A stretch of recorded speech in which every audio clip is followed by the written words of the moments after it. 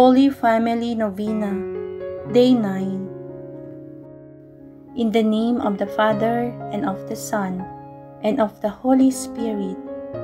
Amen.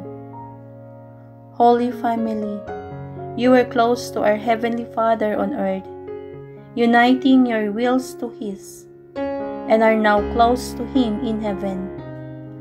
I ask that you intercede with Him on my behalf. Mary, you and Jesus buried Joseph, and then you watched as your son was brutally beaten and crucified. Holy Family, be close to all families as they experience the suffering and death of loved ones. Help all family members to support one another through their trials and difficulties.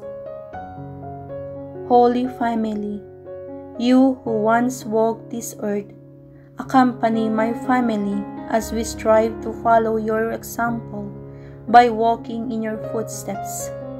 Amen. In the name of the Father, and of the Son, and of the Holy Spirit. Amen.